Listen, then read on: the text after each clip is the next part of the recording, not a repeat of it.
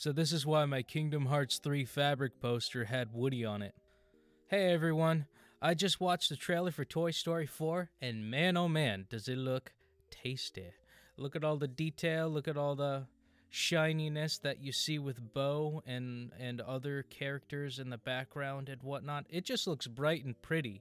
I'm not gonna lie to you folks, I had no idea that Bo was ever gone in the first place. Like, I feel like if Pixar just erased Bo from existence, I honestly don't think anybody would have noticed. I mean, I didn't really notice personally. I thought she was just going to be in Bonnie's fleet of toys that Andy relinquished to her in Toy Story 3. Turns out she just wasn't in the background after all. She actually went missing, and that's cool. We get to see a cool backstory about how she's dealing with the free life, not being tied down by a single master or owner of toys, which is giving more perspective for the identity and purpose of a toy. Like, you see Woody having some doubts about his purpose, and he's starting to question his morals a little bit. Like, why am I serving this kid? I could just be running around in the field. I'm an immortal, sentient, plastic, child's plaything. I could do anything I want, if I wanted to.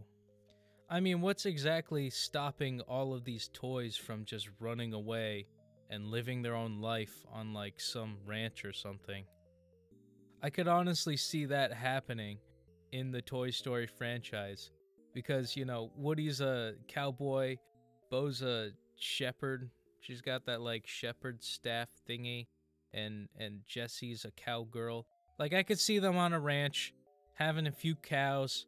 I don't even think they need to eat. They just need to be there and live their life, and they'll just be fine. I'm glad Disney's doing one of these movies, cuz like you see it all the time in anime where like either protagonist or antagonist, depending on what show you watch, is just like, what is my purpose? I think you see it in Mewtwo. Mewtwo Strikes Back in Pokemon.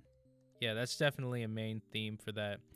You see it in Naruto in the beginning with Haku and Zabuza, and Zabuza kind of takes advantage of him. That would kind of suck if Bo is like the Zabuza and Woody's like Haku, if you guys get that analogy. Where basically Woody questions his purpose in life as a toy, and Bo kind of gives him a new answer, a new outlet, and then he follows Bo, and she uses that to manipulate him into doing some nefarious stuff. And I don't know what that would be, but that would be an interesting plot twist. That'd be nice. But I don't think it's gonna happen. I don't think that's gonna happen. Bo seems too nice of a character. Of course, that's what we said about Lotso, and we all know how that turned up. So, who knows? It'd be very interesting to see her as the antagonist, having some bitter resentment for Woody. I would probably hold a grudge like that too, if that were going to be a theme in Toy Story 4. Like, imagine if you were in a friend group of like 10 people, and you're the one that they always forget about. Imagine how that would make you feel. Like, you're the least important character in the story. I don't care if you're the most popular kid in town, who you are, whatever. Everybody's got a story. A toy story. Boom. I just blew your mind. I blew my own mind. This is what I like about a franchise here. They've established the meaning behind their name and what they stand for and what they're going to stand for 100% throughout time and however long they're going to make these movies, basically. And this whole franchise isn't just about the story of Woody and Buzz and all the main characters. It's about every single toy has their own story. Let's find out what they have to say. Just like humanity, we all have a story. I said it before, like 20 seconds ago or however long. I'm not counting. We all got a story. We all got something to share. And sometimes we don't feel like we're listened to. But I'm ready to listen to what Bo has to say because she's been through some stuff. She's got a dark past. You know, I would have trust issues if somebody just forgot about me. Not only will I feel guilty about getting rid of my toys and all of my stuff, but I'll also feel guilty if I ever forget about anyone I know or any toy that I used to have that, I'll just forget or sweep under the rug. There's a lot of guilt. I feel like that's what the main theme of Toy Story is going to be about. That Toy Story's always been about, basically. Guilt. I feel guilty that I want to get rid of my toys. I don't want to abandon anybody if they're sentient. That'd be crazy. All the betrayal they have to go through. Maybe that's what Woody's thinking about. It's like, Andy just gave me up to this random girl, and I'm just supposed to take that? No, I'm gonna just decide my own fate and live my life. You could tell in the trailer that Woody's definitely tempted to be like, I could actually do this. This would be pretty sweet if I could just leave and never come back. But I know that guilt, same guilt that we all feel in every single Toy Story movie, that he's got a post to keep up. He's got toys looking up to him at Bonnie's house, and he can't leave. That'd be like a father abandoning your children. You can't just do that. That would ruin the household.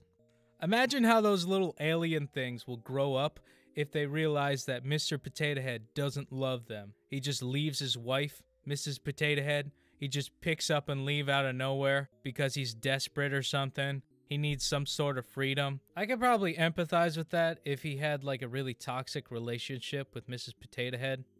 I mean, like, I think she slapped him in the face with her purse once, and that's okay because it's a girl hitting a guy, so that's not technically domestic violence, I don't think.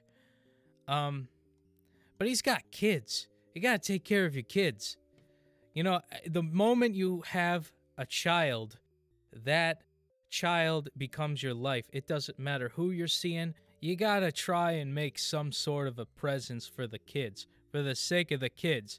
And that is basically what Woody is thinking about doing. He's thinking about hightailing out of there, out of all of his responsibilities, just to go with his ex-girlfriend at some carnival and live the rest of his days. Which I can get. I can understand, but you got kids. You gotta be there for the kids. You gotta be there for your toy family. And I think that's why Woody's gonna stay. Okay, can we talk about this fork thingy that's going to be in the movie?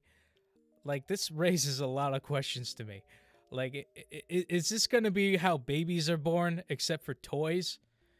Are we going to have the birds and the bees about toys? This is a kid's movie, for crying out loud. I don't know if I want to see that. Because, like, it's a bit X-rated for me. I don't want to see it. I just don't want to see it. I just like thinking about it being a stork made in China that just comes down and brings the toys in a sack. I'm pretty sure that's where Santa Claus comes into play. He's probably like a subcontractor, and he hires cheap labor from China to bring over the goodies and like whatever cool stuff they have to do behind closed doors. It's the same thing with like Food Inc., where they have a bunch of cow factories and chicken factories, and it's just gross and cruel and disgusting and unsanitary. I don't want to know what they do. It's probably going to make me not ever want to buy toys again. But yeah, it seems like a good movie. I've given you my thoughts. What are your thoughts? What do you got? Tell me down in the comments section below.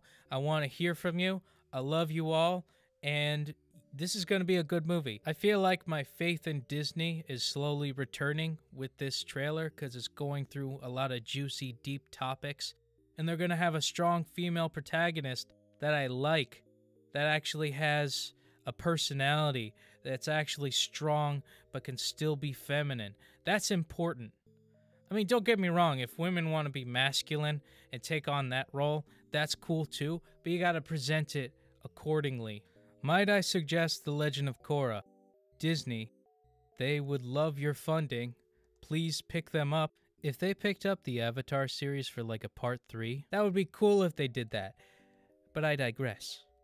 I know there was a lot of crap with Captain Marvel. I made a video talking about the whole political stuff and how it kind of turned everybody off from actually watching it. I saw it. It wasn't that bad. It was a little too formulaic, but that's just the name of the game when it comes to big corporate structures, and that was the main theme of that whole video. If you guys care to take a look at that video, that'd be cool. Leave a comment down below and tell me what your thoughts on that video was. But to kind of wrap it all up, this movie is going to be a movie that people are going to watch. Why? Because it doesn't get too involved in politics. There's a lot of tragic and controversial stuff that happens all the time. But for an hour and 30 minutes, can we just enjoy life just a little bit? Can we enjoy art without having to mix politics into it? This is coming from a guy who listens to punk rock, okay? I love how politics get mixed into that. But for every single song? Come on, man. This time I hope Disney plays a different tune than it's been playing. And if you enjoyed the video and enjoyed what I have to say, please leave a like, comment, subscribe, and the bell icon for whatever reason. I don't know what it's for. And I hope you enjoy everything about your life and find some way to get a little peace in this chaotic world. Take care, and I'll see you in the next video.